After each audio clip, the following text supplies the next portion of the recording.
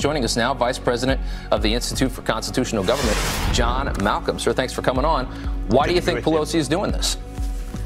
I think she's going to try to control the Senate process as much as she can. So even though House Republicans were certainly deprived of the opportunity to call the witnesses that they want, so a lot of people see this, that what happened in the House is a rigged system, she wants to make sure that the same rigged system is going to take place in the Senate. The Constitution gives the House the sole power to impeach, and it gives the Senate the sole power to try impeachment, but she's trying to control the process as much as she can. I think it'd be very difficult for them to explain that vote to most of their constituents. Look, you can not like the way things have been handled, but the question is, do you think it reaches the level of impeachment, and do you think he should be convicted? And I think that's the question that Senator Collins and Mitt Romney, who may not like some of the way that the president has handled the situation, they may not like it, but can they go to the level of impeachment? I don't think you're going to get there. I think it is just absurd to try to compare this impeachment to Richard Nixon's or Bill Clinton's.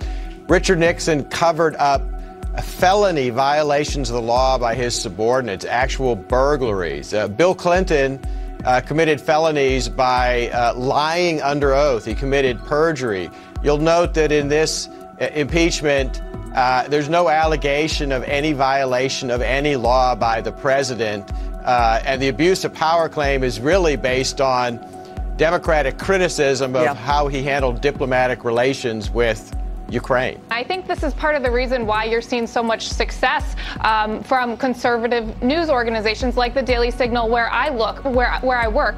And I think it's, you know, the fractured state of the media gets a lot of criticism these days.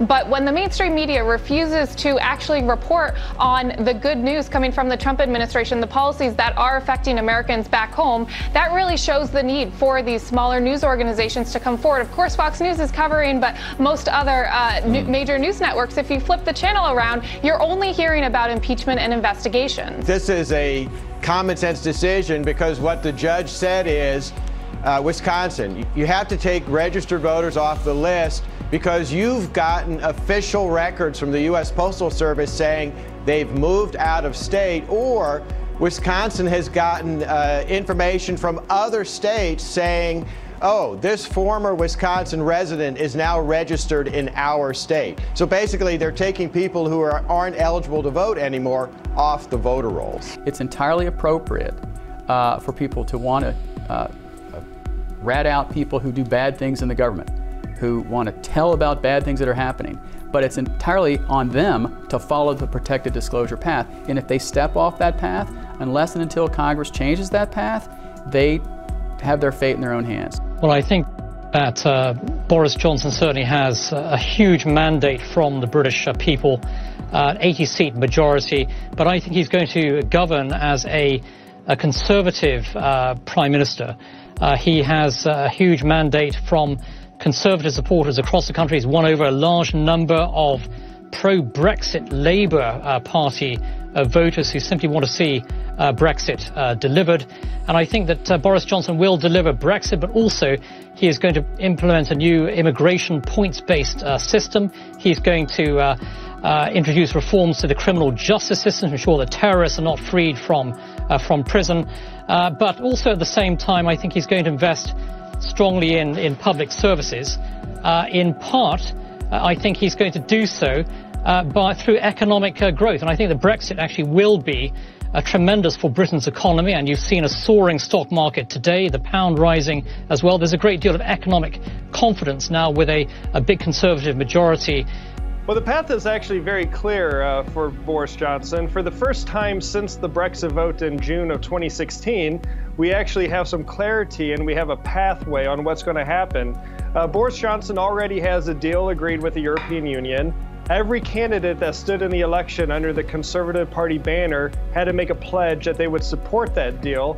And he now has a majority of 80 in the House of Commons, so he doesn't have to rely on smaller parties, smaller regional parties. So he's made a pledge that he will bring the withdrawal bill, as it's called, to the floor of the House of Commons before Christmas, and the UK will be out of the European Union by January 30th. British voters really, in this case, embraced conservative ideology. They embraced free markets, limited government. They embraced also a strong national defence, a strong British foreign policy, but above all, they embraced Brexit, the ideals of sovereignty and self-determination that British voters had already endorsed back in the 2016 referendum, and they wanted Brexit delivered. This confrontation between the United States and China is far from over. On the plus side, the president has gotten the Chinese attention. I think that's remarkable. We're going to see $100 billion in new business. That's good. And I think most importantly, companies are starting to rethink doing business with China and doing business in China. So we've seen diversification of supply chains and people thinking different risk assessments. So all that's to the positive. On the other hand, it's not a cost-free trade deal. We had to pay for tariffs. We had to bail out farmers, and I don't think it's a sustainable strategy over time. And we haven't addressed the big issues like IP theft. So it's the first battle in a long-running thing. But I think in the short term, it's good news for the administration. Well,